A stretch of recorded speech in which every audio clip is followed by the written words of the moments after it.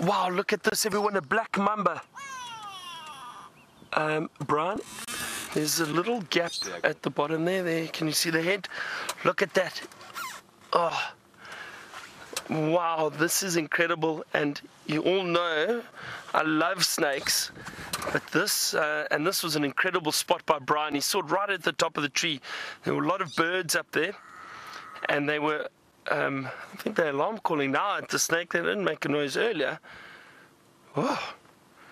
This really gets my skin crawling a little bit. Even though I love snakes, I've got a huge respect for the black mamba because it is such a fast, powerful snake and obviously very, very venomous. I'm going to try to keep a good eye on it and see where it goes. See if it climbs back up the tree.